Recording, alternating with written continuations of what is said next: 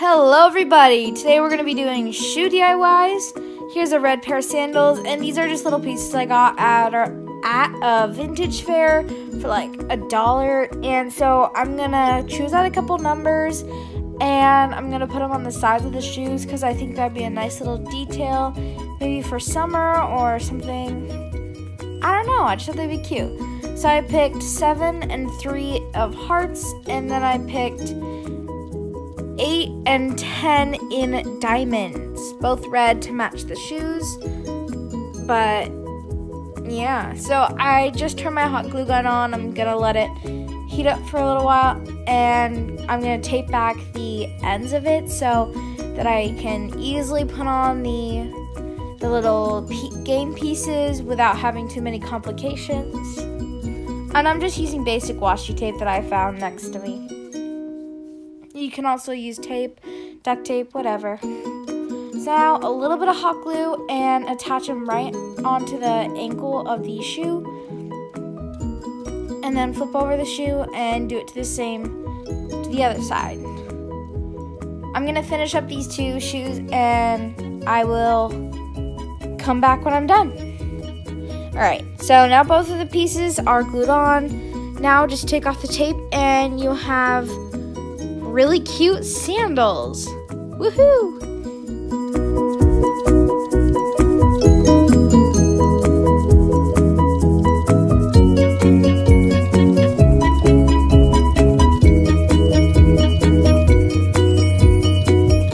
Alright, so these second pair of shoes are just cute little slip-ons.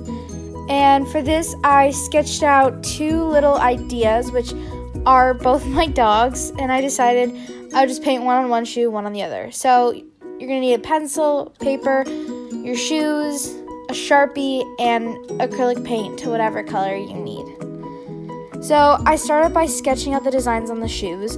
You have to dig your pencil into the shoes pretty far because they don't show up otherwise. I've found that out through experience. Especially to get them to show up on camera, I had to really go over the lines a couple times. But you'll paint over them anyway, so if you can freehand it, then you go, girl or boy. So now I'm just deepening up the lines, so when I Sharpie, I don't accidentally Sharpie the wrong line. And erasing these pencil marks aren't that easy, so hopefully you guys won't have to. So now I'm just going to take a Sharpie and go over the lines, as simple as that.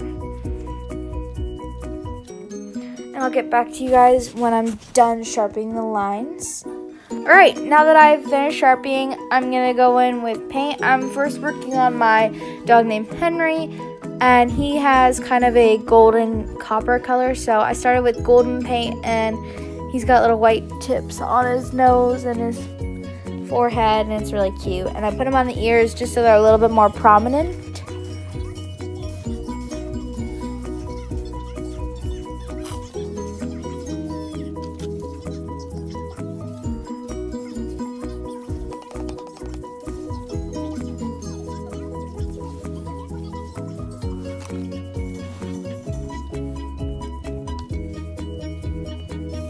So now I went in and added a little glisten dot in his eyes, just to add a little more character, and also on the nose.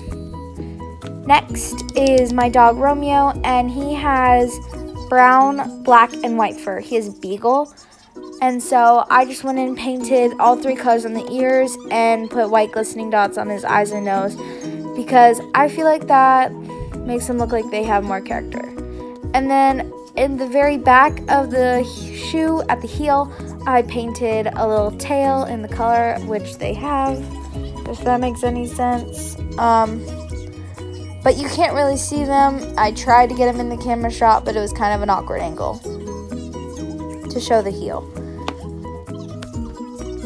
And I'll see you guys when we're done.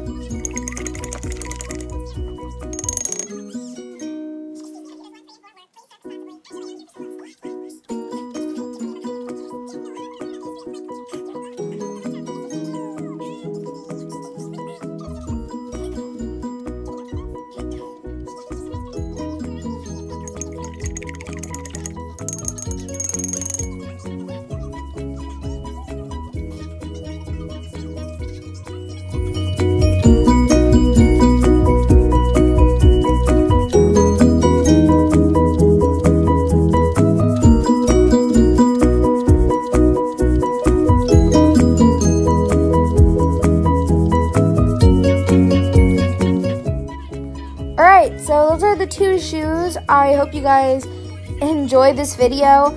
And I know it's a little bit of rushed and not put together to my best work, but I really hope you guys enjoyed.